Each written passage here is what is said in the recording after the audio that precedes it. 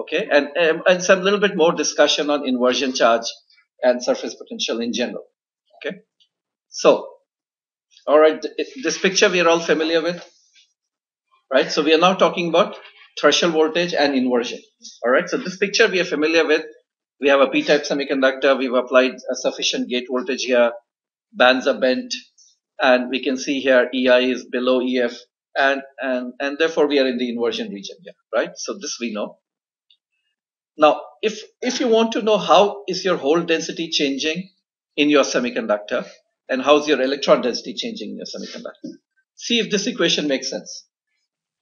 Py at any point. So I'm taking y is equal to 0 here. So Py is Na exponent minus q psi by kt. What is psi in the bulk here? 0. Psi is 0 here. And what is the value of P, which is equal to Na? As you go deeper into your semiconductor, what happens to psi? Psi, bands are bending down, which means psi is increasing. When energy decreases, potential increases here. So psi is increasing, and your hole density, as you go, hole density is decreasing here, which is what we know. You're going into the depletion region. And electron density follows the opposite behavior. N equal to Ni square over Na exponent q psi by kt. So in the bulk, you put psi equal to 0. We have Ni square over Na. And as you go deeper into this, the electron density builds up. Right? So these two equations tell us what is P and N inside in these regions here. Okay. All right. Suppose I want to know how much is Q inversion.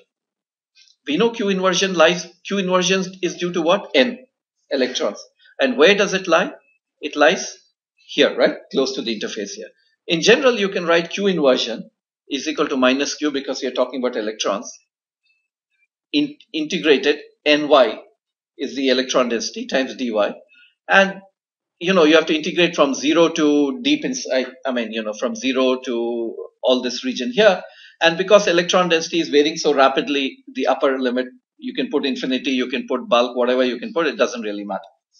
Okay, you might as well put infinity here because electron density decays exponentially. We can see here. If I'm saying electron density decays exponentially, is that a correct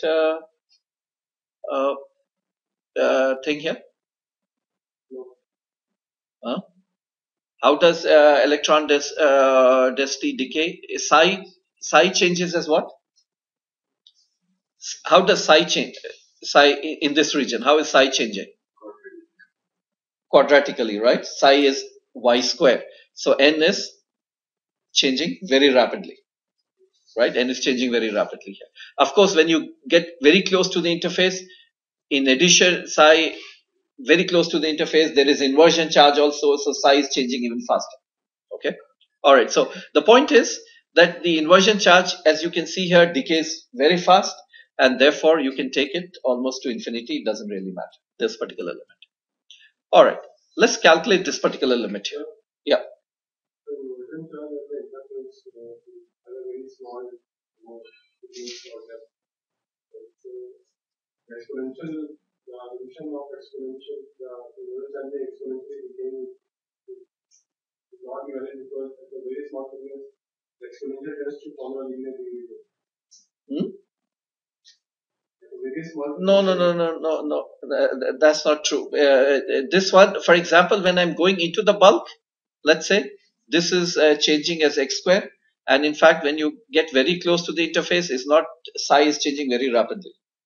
Also, okay. So Q inversion. What we are talking about in this case, what we are saying is this limit is immaterial. Whatever limit you put somewhere in the bulk right now, or larger, some finite value, or you put infinite, it doesn't really matter. All right. So Q inversion then, if I look at this minus Q 0 to infinity Ny dy, we can write this as Ny we take from here Ni square over Na 0 to psi s exponent Q psi by kt. Fine. Dy by d psi into d psi. No problem so far. Okay, no major assumption, nothing. Of course, there's a big assumption that we have been making throughout the discussion is when inversion charge is confined very close to the interface, we know that the correct picture is a quantum mechanical picture, charge is quantized and all that. We're taking a classical picture, right? So let's forget about the quantum mechanical picture here. So this is the Q inversion here. Now, this is where I'm going to make an approximation. Q inversion is Q ni square over Na is fine, 0 to psi s, exponent Q psi by kt. Dy by d psi is what? Electric field. Minus of this is electric field. Okay? Minus of this is electric field. And what we are saying is that the inversion charge is confined in a very narrow place, and one is sort of taking this dy by d psi out and saying some electric field very close to the interface. Electric field is changing. We know that it's changing. We drew a diagram, electric field was changing, right? But we are taking out, and that's where the approximation is, that we are saying some average field is there close to the interface, E0. Okay? Is it okay if this integral? Q ni square over Na, exponent Q psi by kt, dy by d psi, this is nothing but, d psi by dy is nothing but electric field, and we are taking it out, approximating it by a constant value very close to the interface. Okay? So there's an approximation involved, E0. And then once you take the field out, then it's exponent Q psi by kt here, and so that's easily integrable, and you say exponent Q psi s by kt. So big assumption, there's an assumption here about this field being some value here. Field is changing, but we have approximated the field as constant. Okay? So that's the inversion charge. Okay, so let me put all the values here for you. Phi f we know is kt by q ln Na by ni.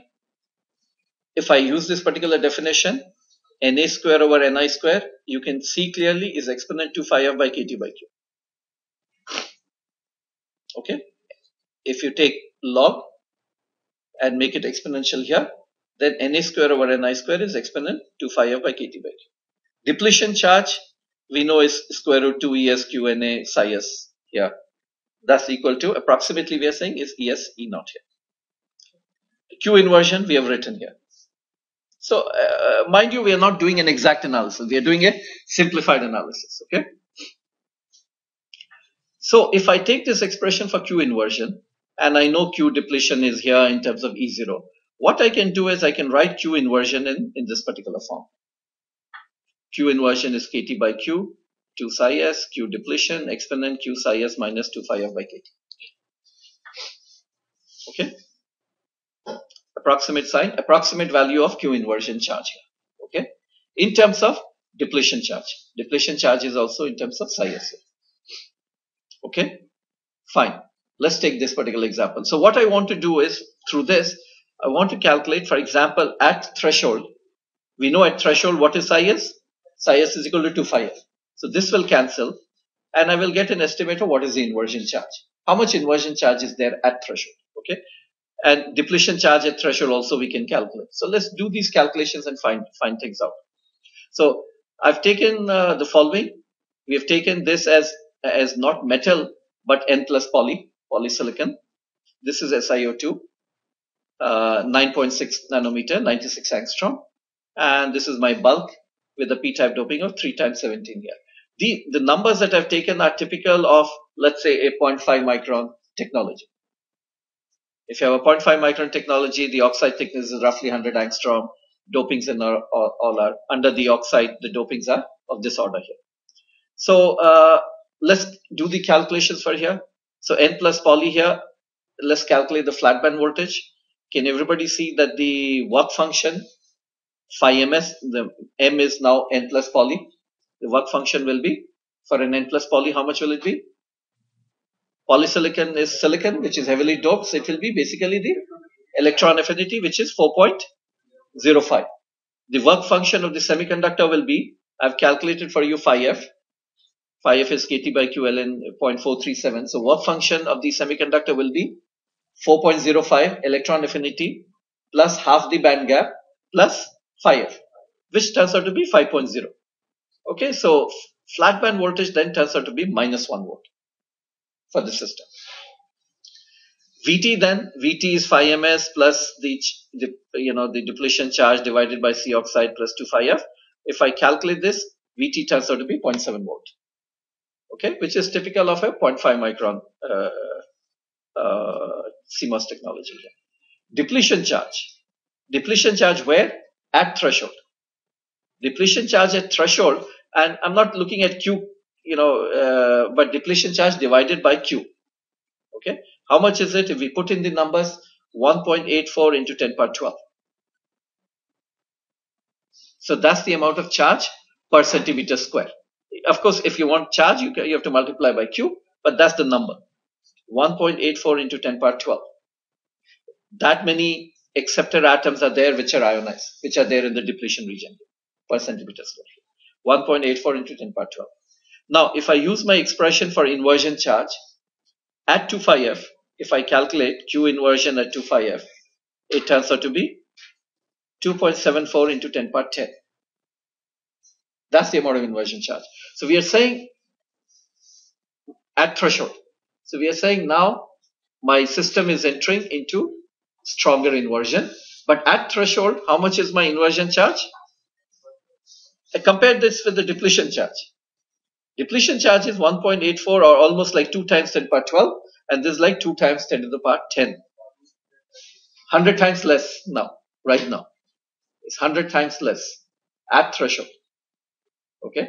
So it's not that at threshold now my inversion charge has suddenly become equal to or much larger or whatever. No. Inversion charge is still much smaller than this. But note, depletion charge is, how does it increase? Square root of potential. Inversion charge, how does it increase? Exponential. So it's going to very rapidly build up. Very, very rapidly build up, right? 2.74 into 10 power 10. So inversion charge, so that's why, when we calculate VT has what? When we calculate all this, we have depletion charge, but we have not taken into account the inversion charge in the calculation of field. What is this term? This term is the drop in the oxide. And the drop in the oxide is due to what? Is due to charges here, the field. And this is nothing but depletion charge here. So we didn't take the inversion charge into account to calculate the VT here. Right? Remember when we drew the fields and all that? We said the field is primarily due to depletion charge. We ignored the inversion charge, which makes sense here.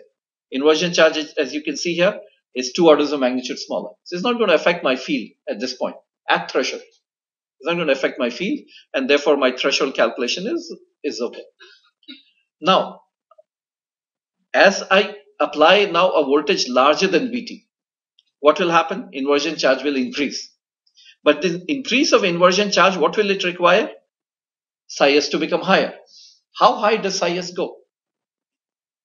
How high does psi s go? So psi s is not going to remain at 2 phi f, right? How high does it go? Now I'm talking about 0.5 micron technology, right? In 0.5 micron technology, the supply voltage is around 3.3. You don't go beyond 3.3. Okay, 3.3 is the limit. So what is the maximum voltage I can apply here? 3.3. So how much is the maximum inversion charge I can have?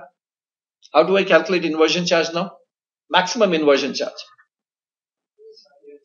Q inversion equal to Cox Vg minus Vt. What is the maximum voltage I can apply? 3.3. What is the Vt that I've calculated? 0.7. So I can calculate how large an inversion charge, right? So let's do that. So all this is there. So I'm calculating Q inversion at 3.3. And how much is the inversion charge now? If I put Cox, Vg minus Vt, everything is there. 5.8 into 10 power 12. Right? Remember, what was the depletion charge at threshold? 1.84 into 10 power 12. Inversion charge at threshold was sort of negligible, 2 orders less than this. But then, when I go to 3.3, I have an inversion charge of so much. 5.85 into 10 power 12. Right? Now, inversion charge is large, as you can see here. 5.85 into 10 power 12 is larger than this. Okay? Alright? Everybody clear? Cox Vg minus Vt divided by Q will give me the total inversion charge here. Now, if I take this inversion charge and I plug it into my expression, and I want to know what is the surface potential at that point, right? So I write this value as 5.85 into 10 power 12 here, and I want to find out how much is the surface potential at that point. And surface potential turns out to be 2 phi f plus about 5.36 kT by Q. So it has gone beyond 2 phi f. Of course, I have a lot more inversion charge. How much beyond? About 5 times kT by Q. And these numbers, they do vary. Okay, the numbers will depend on the how much dopings and things like that here, but a rough value that you can see here, maybe 5. A more accurate calculation actually shows that psi s is 2 phi f plus about 6. This is an approximate equation. It's about 6 times kT by Q. So surface potential when you go to 3.3 is becoming close to 1 volt. At threshold, how much is it? 0.874. So it is increasing. It doesn't remain constant. It is increasing, and increases to about a volt here. Okay. Now the change is, threshold voltage was 0.7, and at 3.3 the surface potential has become equal to 1 volt. Well, is it negligible, or should you take into account? See, look at this equation. What is this equation based on? C oxide Vg minus Vt. It is based on the fact that surface potential doesn't change. Right? You assumed it to be equal to 2 phi f, and you're assuming it that it remains constant. But we know that it does change. It does increase from 0.87 to 1 volt here. So should you ignore or should you take into account? This is 3.3. So what you're talking about is there is an additional voltage change of about 0.13. This is 3.3 and 0.13, let's say. Should you ignore or should you take into account? It's not entirely negligible, but it's less than 10%. Right? If this is 3.3 and an additional term is coming about 0.13, it's not negligible. But let's say this one was 1 volt, then these things do become significant. Right? So as you go to lower voltage, a change in surface potential as you go from Vt to strong inversion. Of course, the value of psi s, if you go to 1 volt, the value of psi s also will change. All this will change. So, but it may become significant, and so the point was, how much is the inversion charge at threshold? Well, it's very small, 2.74 at 10 power 10, but rapidly builds up. How much extra surface potential do you need? About 5 to 6 kT by Q you need to build up that much amount. Okay, that much amount of charge. All right. So there are a lot of things to carry from here. Roughly how much is the inversion charge generally in my MOS system? The number in strong inversion, what is the number that you should carry? 10 power 12. That's the number. A few times 10 power 12 is a number that you should keep in mind. That's roughly the order of inversion charge that is there in my system. All right, so that's as far as this one here. The other point was threshold voltage, we have been saying, is a point where Ns, the electron density at the surface, is equal to hole density in the bulk, which is Na, and it gives us a potential psi s equal to 2 phi f. Right? But then, can I measure this? At what point is Ns equal to Na? Electron density is not accessible to me. I can't measure electron density. I can't measure surface potential also. Right? These things are not measurable. Surface potential I can't measure. I can infer by doing some measurements and all that, and using an equation and maybe infer. But surface potential I can't directly measure. Neither is electron density at the surface I can measure. And I'm defining my threshold voltage. It's a voltage in terms of something which are not measurable, right? So, in terms of what is it that in a MOS capacitor I can measure? I can measure capacitance. So what does this condition that you see here, Ns equal to Na, psi s equal to 2 phi f, what does it represent in terms of capacitance? Huh? Okay, so this is the capacitance curve, right? Where is the threshold voltage? Huh? We know this, right? We know that in this region, this is the picture that we have. C oxide and depletion capacitance is in series. What about here? We have C oxide, depletion capacitance, and inversion capacitance also. Right? This is the picture here. Where is threshold voltage here? Somebody is saying here. The lowest point is Vt. Huh? Somewhere here? Huh? Or somewhere here? Where is it? Where is it? VT. Because this is something that I can measure, right? In a MOSCAP, what I can measure is a capacitance voltage characteristics. Now, where is VT in this thing here? How do I identify VT? This would be nice if this were VT. Lowest point, so I just go and sketch my CV, measure my CV. Lowest point I go and I say, okay, fine, that's my VT. At that point, you're claiming that my surface potential is equal to 2 phi f. How do you claim that? That at this point, my surface potential is equal to 2 phi f. How do you say that? Somebody is saying that it's to the left of it. If left is a possibility, then I'm also saying maybe to the right of it. Right of it is also a possibility. Where is it, VT? Huh? Left of it. Okay, so let's look into this here. All right, so again we'll do a simplified calculation. Okay, so the numbers are not going to be exact there. So Q inversion, we said, in my earlier slides I had shown is about KT Ni square over Na E0 exponent Q psi s by KT. E0 is about 2Q Na psi s by Es here. Depletion capacitors we know here, right? Okay. Let's calculate the inversion capacitance. Since it's rising because of this, so let's calculate the inversion capacitance. So inversion capacitance is dQ inversion by d psi s. Change in inversion charge with respect to psi s. So let me take the derivative here. And if I take the derivative straightforward, but not so straightforward, there should be a double approximation here. Because when I'm taking the derivative, first of all, there's an approximation here. When I'm taking the derivative, we know this also varies with psi s, and this also varies with psi s, but we know that the dominant term is going to be the exponential. So I didn't take the derivative here, right? I kept it as it is, and simply took the derivative of the exponential. Okay, so a double approximate sign here. So this is C inversion. Okay, and now what I can do is I have a C depletion here, and I can write C depletion in terms of C inversion. So C inversion is C depletion exponent Q psi s minus 2 phi f by KT. Okay. So at threshold, what do we get? You guys told that at threshold, when psi s is equal to 2 phi f, what do I get? Threshold is a condition where C depletion is equal to C inversion. Okay. This is a more general condition than saying psi s equal to 2 phi f.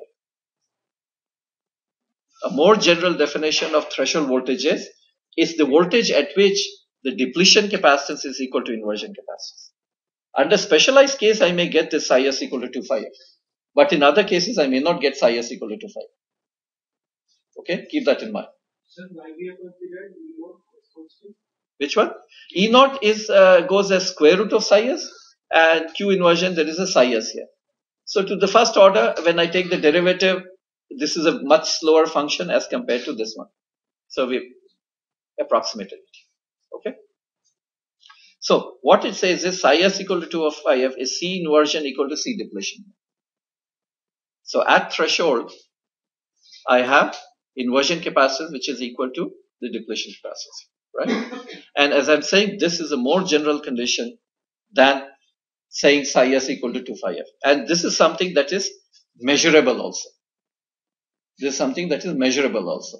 Okay. Unlike saying psi s is equal to 2 phi f. That's not measurable. Or ns is equal to na. That's not measurable. This is measurable.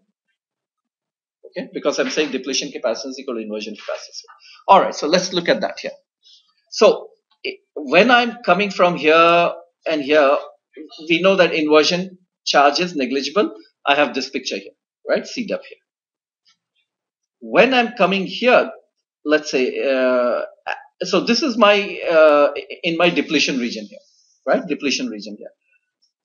Now, the moment inversion charge, we are saying at threshold, what happens? Inversion charge becomes equal to C depletion here. So that's the threshold condition. You can clearly see that this will give me higher capacitance than this. Compare this one, where I'm getting inversion charge, compared with this one. This situation can't be the minimum capacitance condition. This just can't be the minimum capacitance condition. Because now, in addition to depletion capacitance, you have an inversion capacitance also. And inversion capacitance is as large as depletion capacitance. It's simply not the minimum point. Where will it be? It's higher here. It is this point here. When you go towards the left, in fact, inversion capacitance is negligible here. So that's not the threshold condition here. Threshold condition is when inversion capacitance has become equal to depletion capacitance. We've just said that. And therefore, you are here at this point here. Okay. So now, what I can do is, for the example that I was considering, I'd given you that 0.5 micron technology and all that. If we calculate this point, now note that everything is normalized by oxide capacitance. This point is about 0.32 minimum capacitance, approximately, okay, 0.32. And this point is where inversion capacitance is actually equal to depletion capacitance. This point is actually 0.48. It's a little higher here. Okay, so threshold is not the minimum point. Threshold is a little higher than the minimum point here. Okay, so that's where the threshold voltage is. Now, one can show based on this approximate calculation that we have said, let's say the minimum capacitance is made up of Cox and C depletion. And what is the threshold? Where I have Cox, C depletion plus inversion here. So based on that, one can show that the capacitance at approximately, again, these are all approximate. So capacitance at the threshold point is equal to about 0.5, 1 plus 1 by C min here. If this is the minimum capacitance, the capacitance at threshold point is a little higher and given by this sort of approximate expression. One can refine this expression. One can make, with models and all that, there is always a first order model, and then you can make a little bit more accurate calculations and all that. You can improve the model and all that. Okay.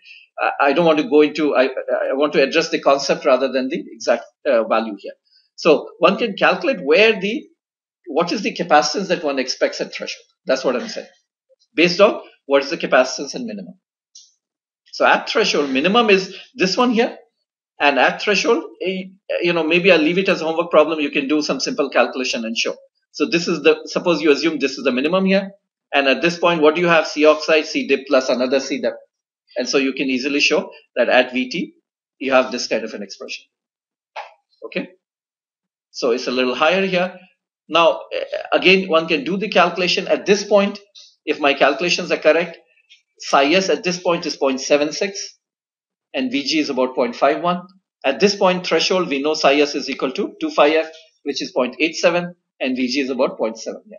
So it's not so sharp that you can say, well, I can neglect it. This point is 0.5 minimum point, and this point is at about 0.7. So there is a difference between the two. All right. And well, in some cases, it depends on the thing, how fast is it rising and all that. And this is an approximate calculation. Maybe next time I'll bring you a Silvaco simulation of the same thing, and we'll see where exactly psi s and these are, how well our analytical models match here. But what I wanted to tell is that the definition of threshold as a point where the inversion capacitance is equal to depletion capacitance is a more practical definition, which is measurable. Here. You can, because it implies a certain value of capacitance. And one can relate it to a minimum value of capacitance also. So once you measure a CV curve, you can locate where the threshold point is based on that capacitance, the definition here. And in a specific case of uniform doping and all that, it says that the surface potential is equal to 2 phi f. In other cases, it may not. It may not tell you that the surface potential at threshold is equal to 2 phi f.